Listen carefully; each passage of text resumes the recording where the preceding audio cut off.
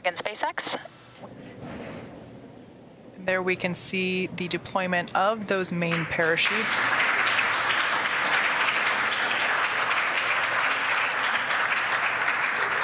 The vehicle's velocity is about 119 miles per hour. Yeah, SpaceX Dragon, we see 4 chutes, and we could distinctly feel the 2 disc reefs.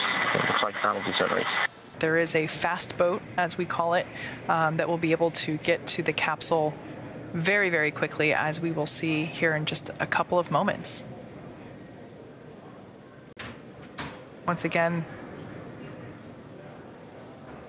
all right, as you can see there on your screen,